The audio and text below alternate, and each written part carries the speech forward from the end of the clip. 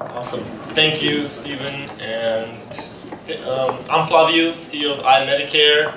Definitely want to thank these guys for organizing it and having us here, because it's definitely a segment of the population that's growing and a huge market opportunity. We've certainly done great so far and continue to grow, so thank you for having these sort of events. It's awesome. As you might know, there are 45 million people on Medicare, and every day that number is growing by another 10,000 people. How many, each year, each one of these people has to go on and select a Medicare plan, whether it's for their prescription drugs, a Part D, or a Medicare Advantage plan, or a supplement plan. Who's ever helped or had to do this themselves, ever help compare Medicare plans, go to Medicare.gov, try to sift through numbers of pages for hours on end and try to figure out which of the 50 different plans that might vary by thousands of dollars a year are best for whether it's yourself, your mother, your grandmother. So that's what we do. We make that process a lot simpler. We put it on an iPad and it looks like this. So I can have a live demo on here, but basically it takes 2 minutes now to compare Medicare plans. We tie into the pharmacies' computer systems to pull their medications and be able to estimate costs. And so you never have to do all that typing in and adding drugs one by one. It takes 2 minutes. We're in nearly 600 pharmacies now, have helped thousands of patients select their Medicare plan. We are happy to be a profitable healthcare IT startup in part of the Blueprint Health, still working out of there in Soho. So, and also you're able to enroll in a plan right on there, so that saves you from, or your mother, grandmother, from having to call up a broker and try to get steered into the plan that the broker gets commission on. Now you can actually make the best decision for you, not the best decision for the broker. So that's what we do, and definitely take more questions about this, but I wanted to spend just 1 minute to talking about sort of the lessons we learned as we approach this market. Intuitively, we started off thinking that we're on an iPad, we're only an iPad app, so intuitively started thinking there's no way seniors are going to use tablets and technology, and we were wrong. Thousands of seniors later, we found we're constantly surprised by how advanced they are in terms of using technology, tablets, smartphones.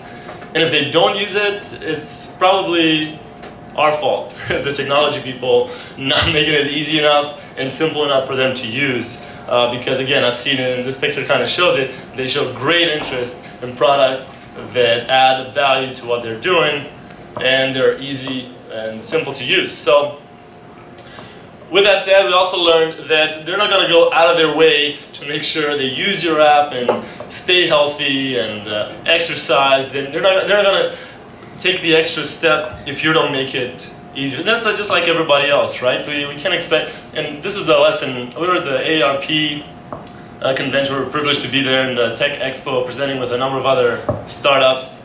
And there's about 30 of us showing all these cool apps and healthcare, IT, everything, right? And there were probably 20, 30,000 seniors there, walking by, sort of showing some interest, but glazing by, and then keep on walking to spend like 6 hours in the cafeteria in the casino eating pizza and French fries. So it almost seemed like a disconnect between all these startups, thinking like, oh, why aren't you interested in our new cool health tracking, monitoring app? Well, I'm going to the slot machines to eat some pizza. So, I think there's a lot we can do to bridge those gaps there and use technology and focus on the things that they might take interest in. So, one of those things we found is saving money. So, if we focus on how can you save more money, budget more appropriately, whatever it is in your particular environment, and ours is saving money on insurance and Medicare. That helps, that brings their attention, because they can save hundreds of dollars on a Medicare plan. They're interested. Now your app or service, in our case, becomes a lot more interesting when you can save that much. Connecting with your family. I've seen this in a number of startups that are super interesting in how they can do a better job of meeting the great interest our parents, grandparents have in connecting with us, with their children and grandchildren, and I love technology that does that, and so do, as we've seen, many seniors.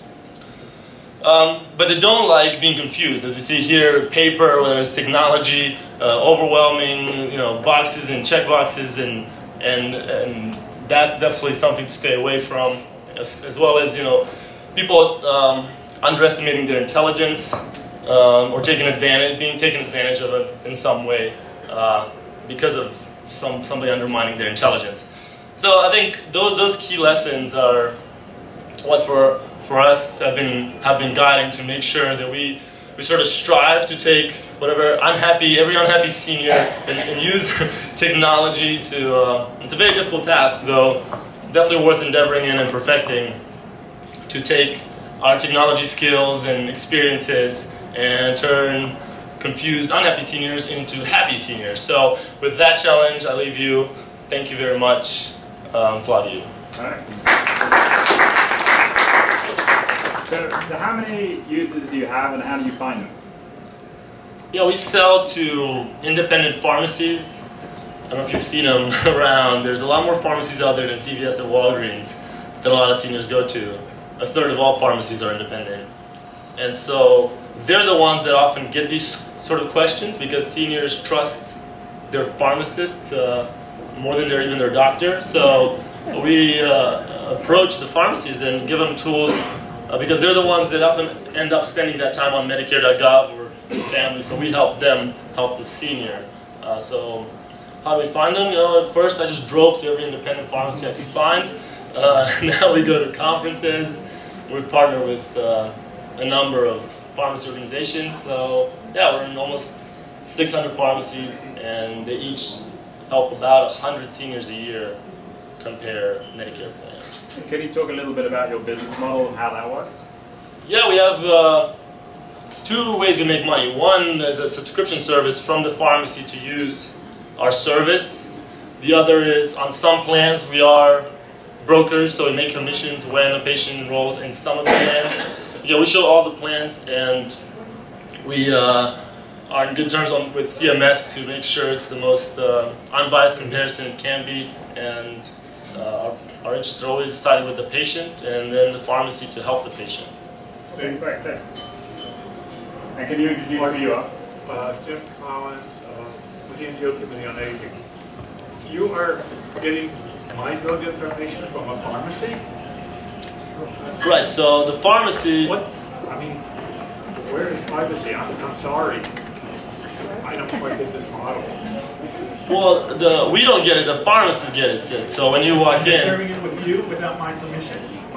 No, they're sharing it with you. We're just the technology that transfers it from the pharmacy to your hands in the iPad. How are you getting it? With whose permission? That's what I don't understand. With the pharmacy's permission. So you ask, as an individual, you would ask the pharmacy for help, and the pharmacy would then say, we have this solution, would you like to use it? And if they do like to use it, then it gives you the permissions? Is that how it works? Right. So the pharmacy is going to come to me first before they share it with you? Yeah, they're going to get your permissions. You didn't say that in the presentation. I mean, I'm sorry about that. Yes. One question I have is, beside Medicare, as this health information exchange is coming through, do you have a plan to address for other consumers besides Medicare? Yeah, that's a great idea. You're absolutely right, and we're still waiting to see how that plays out, because if all of a sudden the pharmacies we work with do get a lot of those questions, which they probably will, it's something we'll go ahead and add. Right now, there's only a few sources outside of CMS that have that data, but as it becomes prevalent here in October, in about a month, we'll find out and see. Yeah. But just a follow-up, but right now your business model is work with the pharmacist, not the other healthcare provider. Is that correct?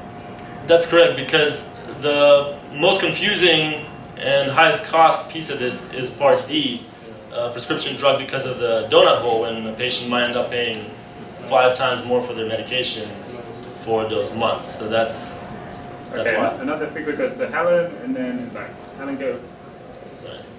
I don't know how quickly the time passed, but I find myself at 85, and I want to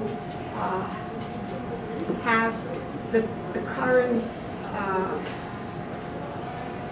equipment that you who have all the technology are using. So I went to T-Mobile to buy a cell phone. I didn't want to get a phone that just you answer and that's all it does, because I see what you guys have and it seems so fabulous. You want a smartphone? A smartphone, yeah. So I went to T-Mobile and I said, I want a Samsung Galaxy 4. And he said, why do you want that phone? They wouldn't have asked me that, I can promise you that. And they, is that safety? So yeah, in the middle of the interview. Well, I'm kind of curious what the revenue model is. Is there a price point? What do I pay for this as a user? And secondly, it seems like you started this whole thing with what is a better marketing plan, which is how many people here have had to help their parents or their grandparents.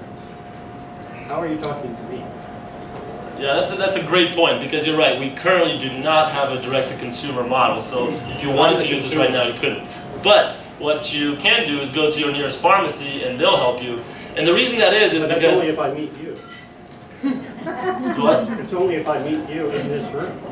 Or if you happen to pick up your prescriptions, because you're going to have a sign. You in this room, and then I went to pick up my prescription. Exactly. So, what was your other question? My point is, how would I know? You wouldn't. But if you go to your pharmacy, come the enrollment period, and wonder, hey, is there anything you can do? Or you can see a sign, hey, we help you save money on Medicare. The reason a pharmacist is especially qualified to help you, there's more than a family member or a broker, is that they understand restrictions around plans. This is a brilliant idea. Find a venture cap guy in this room and get money for marketing. Because the rest is a no-brainer.